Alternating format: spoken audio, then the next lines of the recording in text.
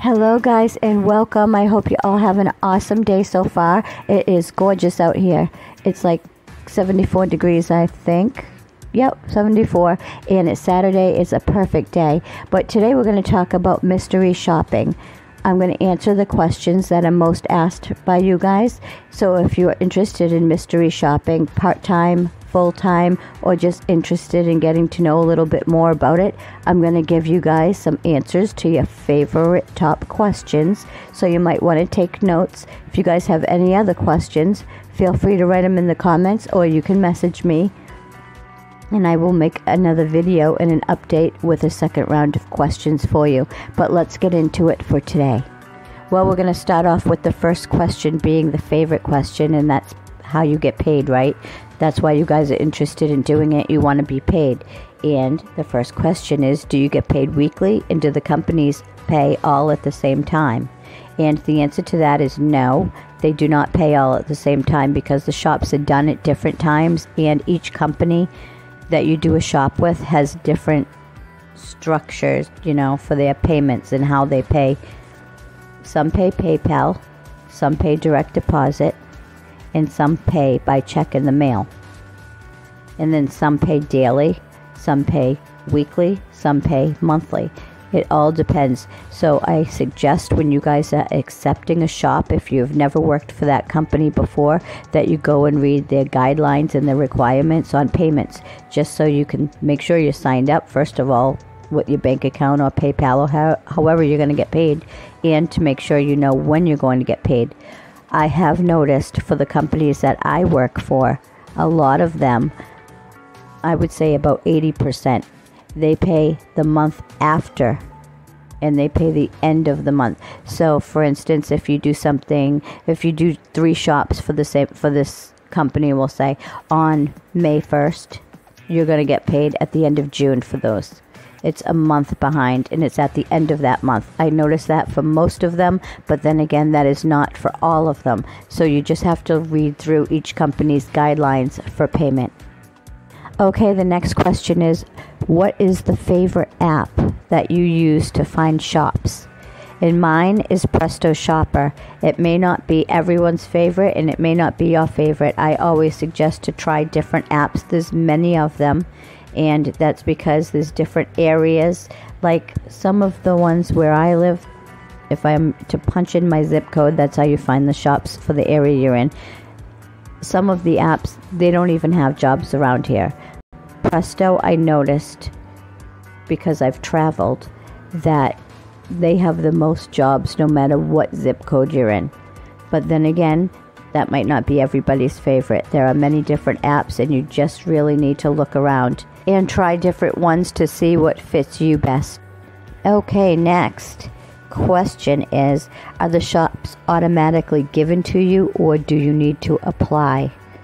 Well, usually you do need to apply, especially at first. However, they have schedulers that handle all the shops, and those are the ones scheduling everything.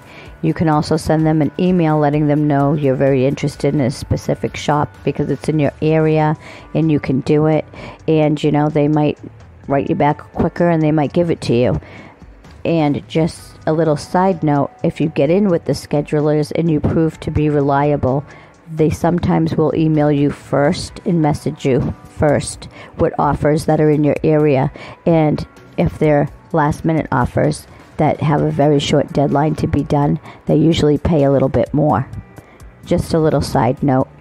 Also, there's such thing as a shopper score. Once you do so many shops and you're evaluated on them and on your report, once you get a higher shopper score, you're able to do instant shops, like self-assigned shops, they're called. And there you do not have to apply. If you see the job and it's in your area, and it's self-assigned, you're able to self-assign for it. Usually you have to have a higher shopper score for that, and that just comes with time.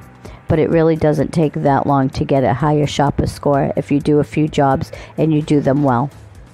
Okay guys, well those were the top 3 questions asked. Now I thought I'd add a little bonus for you guys and give you some websites and apps and a little bit of information about each. So if you are interested in looking into mystery shopping further, you can start with these. The first one is Skill Check. And Skill Check offers in-person shops to a lot of storage facilities. They also offer at-home phone jobs and seasonal jobs. They pay weekly and they pay by check. The next one is Ipsos. They can be found on Presto app, Presto Maps. They're found everywhere. They can also be found on Sassy and Shopmetric. They pay 7 to 10 days out, and they do restaurant, tech stores, phone shops, internet, and more. They do a large variety, so they're definitely one to check out. I do not personally use this app, but I know plenty of people that do, so you might want to check out Observa. They pay $4 to $20 per shop, and they always pay within 72 hours. Easy Shift is another app that you might want to check out. They pay within 48 hours, and they pay $2 to $20 per shop.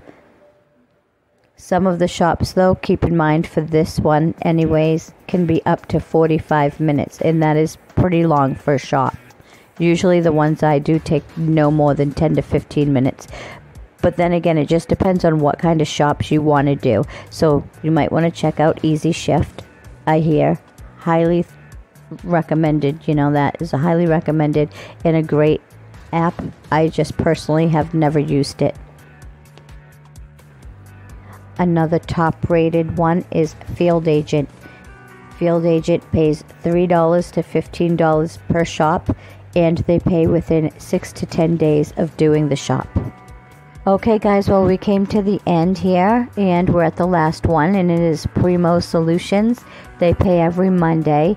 They primarily do assisted living facilities, so you have to be able to either pose as someone going into a facility like this, or the relative of someone going into a facility. You also have to be able to do audio and video recording. And I think, but I'm not positive, that you can do it on your phone. But as with all of these companies and apps that I gave you today, please do your own research and look through the website and all their regulations and guidelines. Every little detail before you ever accept a job from any company.